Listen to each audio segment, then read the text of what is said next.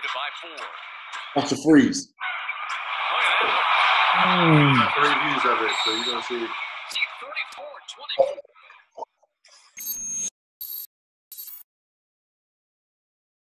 Yo, what's good, guys? We back at it. This is Chris Johnson. Got my partner, Jordan, in the building. Say what's up, Jordan. Hello, man. It's Jordan from Swish Cultures, Hoop Overseas too. We got a special guest with us. Yes, sir. Ready to introduce yourself? Norris Cole, 2-time NBA champ. Two-time. Out here in Monaco. 2-time. Make sure you say it right. 2 times. Yeah, right. Glad to be here with my brothers, man. I appreciate y'all having me. Man, thanks for joining us, bro. I really appreciate the time. Before we even start the footage, you know, it's a man on that team that was Norris' teammate down in Miami. You know, Norris, can you tell the audience what it's like playing with that man? Yeah, that man by the name of LeBron James. He's a basketball genius, man, and he's blessed with some gifts, and he makes his teammates better. And I was fortunate to be able to have that coming straight out of my rookie year to play with a guy like that and on a team like that. And he's a gifted basketball player, and it's no wonder why the Lakers, are having a special season. Wow. Okay. Let's do it, Jordan. That's all that needs to be said about OBJ, baby. Trae steps back, fakes Danny Green. I know we got Trae Young is OD, bro. Wee! Whoa. Here's Trae. Steps back, fakes Danny Green. I got a slow-mo clip of it too as well. Man, let's get to it. Norris, break the Norris. Give me a right. So listen. First things first, when you a guard, you want to get your man off balance. And so what Trae Young does, he gives a hard dribble to the right and then boom, behind the back, Danny Green's off balance already. Look at his feet. Oh man, Danny Green, his hips and everything are going one way. The ball's going the other way. Trae Young is already on balance. He went hard, right, one dribble, bam, back behind the back. But he's still square, feet square, still can move either way. He's perfectly balanced. Then he gives him his eyes look up at the rim. He gives him the quick shoulder flinch because he's a great shooter. And so Danny Green has to respect that. And after that, he's lost. Quick, subtle, boom. And then the flotation device. As a guard, you got to have all 3 levels. You got to have the deep range, the mid-range, and you got to be able to finish at the rim. And Trae Young, mid-range, floater. So right here, I love Danny Green as a defender, bro. And he's 6'5", 6'6", uses his chest. He's a champion as well. So it's not a knock on Danny, but this shows the level of play that Trae Young is at. And if you notice in the clip, there was 10 eyes on him. All Absolutely. the Lakers was watching him. And look at it right now. You got AD looking at him. Look at JaVale. JaVale looking at him. And you got D Green on him right now. Play it through, man. His change of direction is crazy. The level of floater is amazing. You can see Anthony Davis, the rim protector in the back. Once he gets by, he got Anthony Davis and you got JaVale, and right there is barbecue chicken. Hey, you got to respect that. You got to respect that, bro. Defense there. Ooh. Bro, first off, look at the way LeBron runs the floor. This dude runs the floor like he's 20 years old, bro. Then the agility. He stopped on a dime. Wow. Now the one thing, and Norris can identify the work ethic of LeBron, right? The way LeBron ran that floor reminds me of the morning time when me and LeBron used to finish our workouts. Every workout we would finish at the start with Monday, a down and back. Tuesday we would go 2 down and backs, and we would build it up through the week, and we would run it. You're talking about a guy playing 17. He's year 17, lining up at the end of a workout. I'm like, let's go, bro. And he line up and he go hard. Anybody that joined the workout, we run. So running the floor here, people think that he's naturally gifted. Yeah, he has a gift. He has a work ethic that's that's number one. Absolutely. Absolutely. And don't forget Rondo with the dime. Defense there. Hey, that quick step, that quick stop and go, guys like that ain't supposed to be able to stop and go like that. Nah. They would normally get a charge in that situation with Trae. All right, now let's look at this clip. I know you've gone through a lot of situations with this, Chris. So we can run this situation in many ways, Norris. In this situation here, LeBron is in the high pick and roll situation with Dwight. Once he gets downhill and gets by his man, Dwight does a great job of screening, but the big fella's in trouble. It's the misdirection 1 foot spin move, which is one of my favorite moves to teach because it's so quick. You don't have to be a superb athlete to be able to outsmart and outquick people. So let's watch LeBron get downhill. Leaded by 4. That's a freeze. Reviews of it, so you don't see it. 34-24. Ooh-wee! Like a dance move.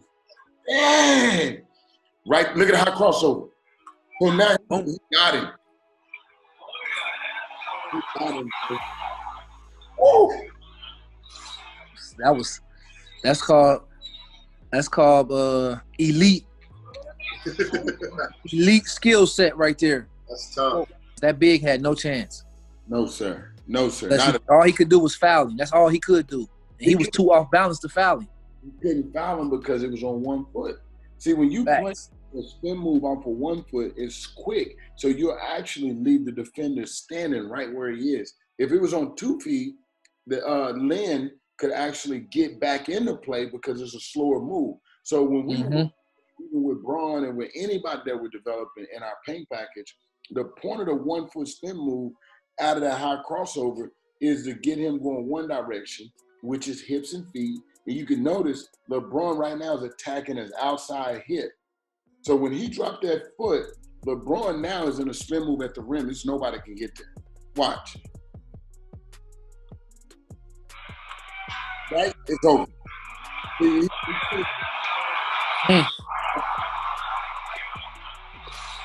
That's sick. That's OD, bro. It's OD. All right, here's the next clip. 45-39. More talk about this guy. First of all, this is called court vision. He saw this play coming 2 or 3 dribbles before it happened. He saw Dwight was trailing. All he did was cross the court because he knew all eyes was going to be on him. Gave it a dribble and then threw it, dropped it off for Dwight to finish. Jabari Parker was lost. What about the cut? Right? What about the cut from the cut?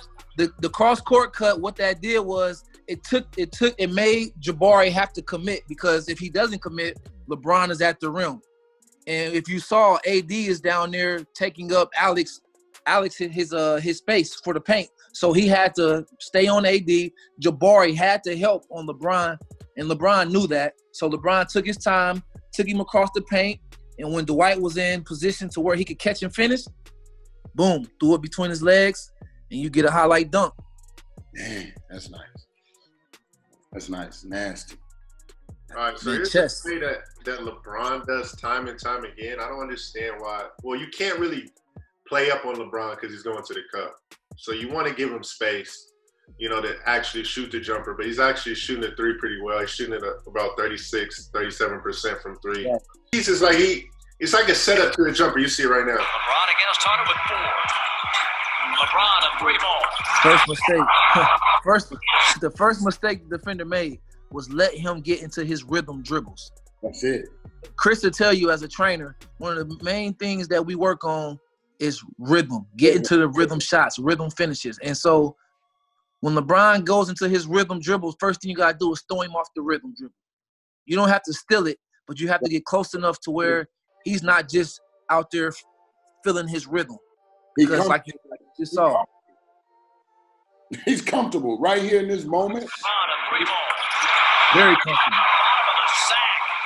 Let's go back let's go back to what you were saying, Norris, about you said that mentioned off the air that we talked about LeBron being able to shoot this type of range for a while. Absolutely. Let's talk about that. Well, you got to understand, as a basketball player, you have to know your gifts. Either you're fast, you're strong, you have good agility, good hand-eye coordination, good shooting touch. LeBron is gifted with just about all of those things. But one of his main gifts is his elite athleticism and strength. And so as long as he's on balance, he can shoot any shot on the court. And so when you allow him to have rhythm dribbles with his God-given ability to be strong enough to shoot from anywhere on the court, he's in rhythm, he's on balance with his God-given abilities, only special things can happen. And as you can see in this clip, he got to his rhythm. Distance is not a problem. Flick the wrist, hold the follow through, and it's cash. Wow. Look at that. It was no stress on that shot. No stress at all. Bang, bang. Yes, sir. Back to Trae Young right here in this next clip. Danny Green situation. I guess Danny Green was guarding him majority of the night. I can Hey, Red, I didn't even start the clip. I've seen this happen right off the rip because we got to give Trae Young some credit for basketball IQ. Like, it's yes, one we do. thing to just make moves. Trae Young ain't making moves here. What he's doing is he understands the type of defender that he has on him. Yes, sir. Look how Danny's spread out. Danny's open up. He's using size. He's using length. He's trying to be as physical as possible with Trae because he's a smaller guard. Trae's like a boxer. And Norris, you've been an NBA guard. Absolutely. You're not going to let that defender get into your frame. Absolutely. Especially not guys that, like to use their length on you. Right. Because once they close the distance, you can't get outside their wingspan. Now they can funnel you. Right. And that's not what you want as a small guard. You don't never want to get funneled. So right here, even in the situation, he set up a reject. Danny's looked like he's going to go into the screen, but as you play the clip, Jordan, play it. Trae gets in on the floater. That's going to get. He saw him. They tried to ice it. That's called an ice defense. When you try to down it. Hold on. Look at what he does to KC to look off, too. I didn't even notice it until after. Let's look. Change of pace. Ooh. Ooh, hey, Chris, what you call that? That drop dribble? He threw it right through. He gave him the eyes and then dropped it through there. But that's what I mean by IQ, Jordan Norris. Right here, let's even when we started from the beginning, before Jordan get into it, what he used was a skip step. In his skip step, which you're a great shooter, Jordan, you've been in the position of the screening and from the outside. Whenever you skip, it gives you time to make reads. Mm-hmm. So he wasn't into like a speed rhythm. He was into his rhythm because when he skips and raises you up, if he takes a step back, Trae Young is shooting at. It's right hand, same foot, same hand jumper. Bam. Now when I go to skip, he's seeing. You can see Danny finna grid is squeezing in, use his length. So now I'm gonna reject that ice. And now he's where KCP is on the nail area. He's right there where KCP really supposed to slide all the way over and make him have to commit to pitch the ball because Trae Young deserves that attention. Absolutely. You would rather for him to be able to pitch the ball than to use his eyes, drop dribble, and then float it right down the paint. Play that, Jordan. That's nasty, bro. I didn't even see the look off, bro. It's so fast, bro. I just slowed up down. Hey, he can score on all three levels. All three levels, bro. God dang it, he's good. Not here. Anthony Davis shoots it over Jones. It connects. With outstretched arms of the big of the Lakers. LeBron. All right, here we go. We just talked about this, the rhythm dribble. Oh, my goodness. I can see it coming from a mile away. Yo, let's get back into that, bro. Because he does it every game. Every single game. This is how you know some teams don't watch film. Anybody that knows LeBron knows anytime he gets an ISO situation in the end of a quarter, he wants to get to one of the wings. He really likes the left wing, but in this case, he has the right wing. He has the matchup he wants. First of all, got to kill the rhythm dribbles. You have to. And if you're going to send a double team, send it early before he gets to the rhythm dribbles. Because as you're going to watch in this clip, once he gets his rhythm dribble and gets his balance, he can shoot from forever.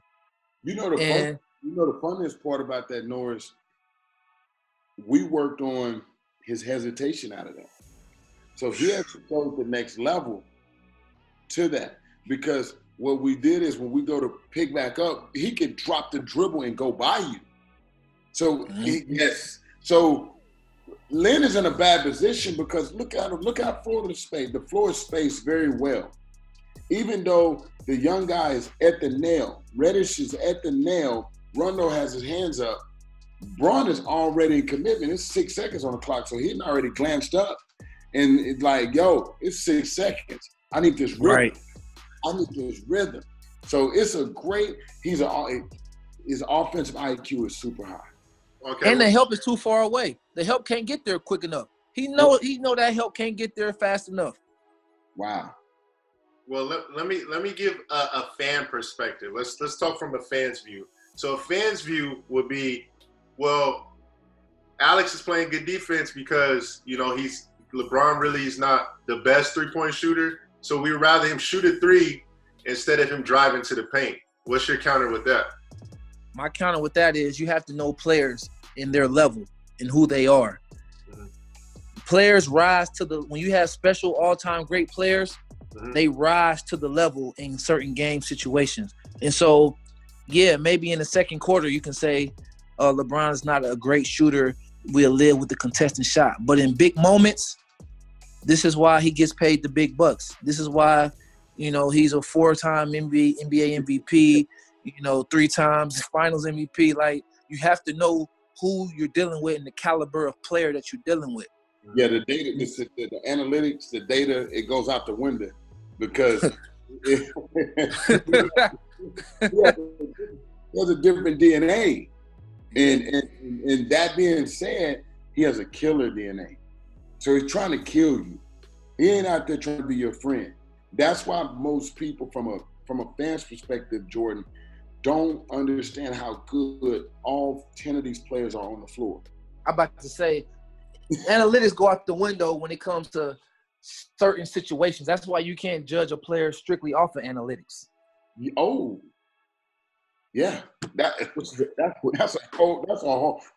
a whole different conversation. We gotta put that for the next episode because people ask those questions, and one thing that fans don't understand is that coaches, not all coaches, but it's a large percentage of coaches in the NBA that coach strictly on analytical data, and they never coach in the floor of the game. And this is why their team's struggling. We, as fans of the game, we sit back and like, oh, man, they're not watching the game. They're not. Big shout out to my guy, Norris Cole, 2-time champion, balling over there in Monaco right now, for joining us today. Norris, what you gonna shout out to us, man? Man, I appreciate you guys having me. My guy CJ, my guy Jordan, doing special things in this game of basketball and in this game of life. And, I appreciate you guys' support of me, and I appreciate you guys allowing me to use your platform to talk about this game that I love. I love this game of basketball. Shout out your YouTube channel. Oh, yeah, so I have my YouTube channel, Norris Cole. Go like and subscribe. There's good content, and there's more to come. Absolutely. Jordan, what you got? Yeah, thanks for having us. I mean, thanks for joining us, Norris Cole. I really appreciate the time, man, for real. We got to definitely do more of these for sure because it's good for the game. I think it gives a lot of players and trainers and even young players, most importantly, the knowledge of why people do certain moves. It's just not trickery. People work on this stuff and they see that they're going far 2-3 steps ahead to know what's going on. So I think it's important for kids to learn this stuff, man. So I really appreciate you, Norris and Chris, taking the time out, getting this stuff going. Hey, big shout out to everybody that joined us today. Make sure that you go and subscribe today to Chris Johnson Hoop. Ring that bell. Give us a thumbs up. Drop your comments below. Stay tuned for our next episode. We out.